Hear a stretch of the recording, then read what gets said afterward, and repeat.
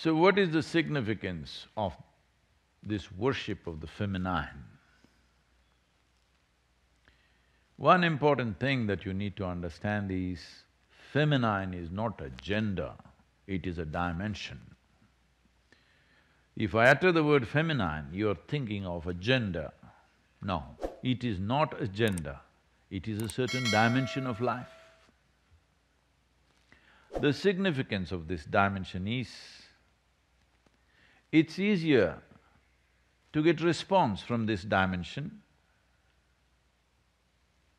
than the other dimension that we consider as masculine, because it is designed in a different way. It's not about which is better than which, there's no such thing. It's just different. A fool can start an argument, which is better than which.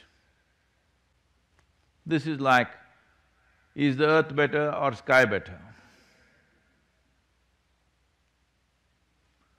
Those who are up on the earth or the planet are looking up at the sky.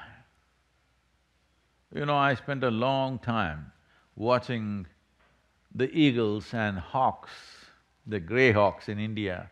I spent a special amount of time in my life watching them because of the incredible way they can fly. And from 8, 9 years of age, I was dreaming of flying. So I watched and watched and watched. And what I found was, all these glorious flying creatures who are such, I don't want to go into the detail, but you must look it up. Some of these hawks, their capabilities of flying is way better than a fighter jet.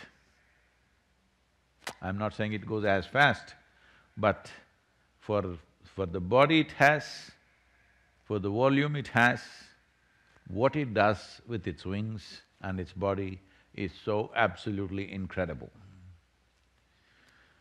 But as I watched them, fascinated by their flight, I only looked at their wings and their tail, how it moves, what the feathers are doing. Then I noticed all these birds which are flying up there, in our view, a glorious flight. The only thing that they're doing is constantly looking down at the earth. Have you noticed this? They're never looking at the sky and enjoying it.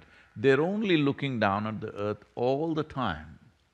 Of course for food, or just because they enjoy the planet Earth the way it looks. But human beings who cannot fly are looking up all the time. So then I thought through this and just thinking, isn't it better that you're a chicken and you're looking up at the sky, rather than being an eagle looking down all the time? Because one who looks up naturally rises, one who looks down naturally come down. One is at least aspirational. Another is wanting to go down. So feminine is a dimension, not a gender.